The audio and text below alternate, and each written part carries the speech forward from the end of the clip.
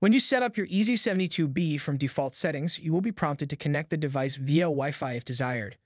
If you've already configured your device and now want to connect it wirelessly to your network, this video is for you. Start at the Cloud for You WiFi web page or Easy Device application. Find your EZ-72B and know its IP address.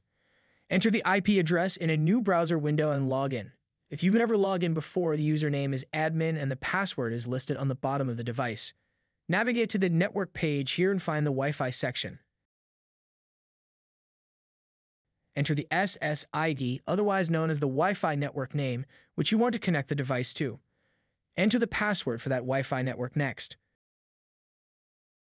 The DHCP server is enabled by default, but you may set this to off and manually configure the IP address and net mask setting if desired.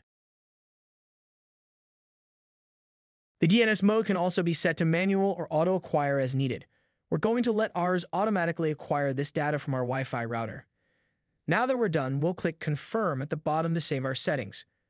An alert will appear to confirm the settings were saved. Click OK. The system will now show it is restarting. Back at the Overview page, we can see our SSID and signal strength appear.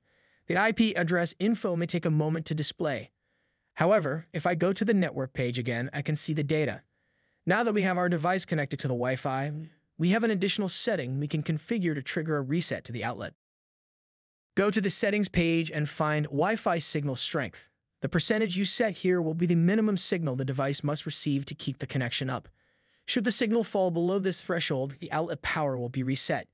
Let's go back to the Overview page again, and we should see more data on the Wi-Fi connection. There we have it.